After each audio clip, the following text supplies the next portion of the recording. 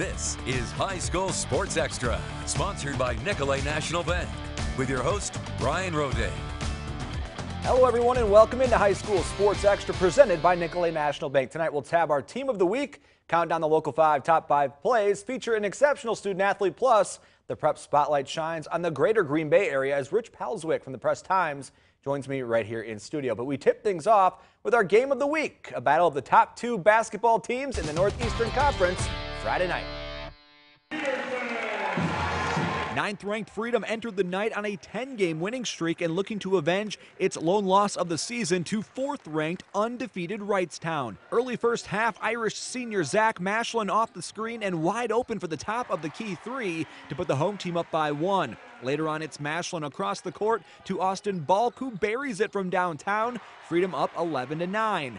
But Wrightstown goes on a run. First, it's Andrew Lamers going strong down the lane for the hoop and the harm. Then Grant Nemechek handing it off to Tyler Cruz, who sinks the triple for 3 of his 15 first-half points. Tigers lead 31-22 at the break. Members of the 1990 Freedom State champions honored at halftime, and maybe that would bring some luck to the Irish. Check out this sequence in the second. Austin Peterson can't get it to go. Then Mashlin's 3 is off the front iron, but it bounces right to Landon Van Kelster, who tickles the twine from behind the three-point line. Irish trail by 6. Later on, it's Mashlin off the dribble down the boulevard for the bucket and the foul. The deficit cut to 5. Then the tide turns even more. Van Kelster comes away with the steal, jumps over a player, misses the layup, but who else? Mashlin is there to put it back to tie the game at 38.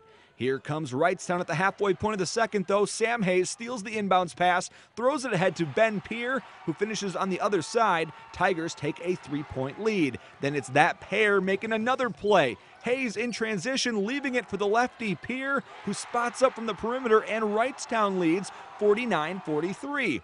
No quit in Freedom. Here's Mashlin for 3 more of his game-high 24. Irish up by 1. Then it's Ben Kelster connecting for 3 to give Freedom the 53-50 edge with 4 minutes to play. Back and forth we go. Nemechek all the way around, out and back in, and we're back to even.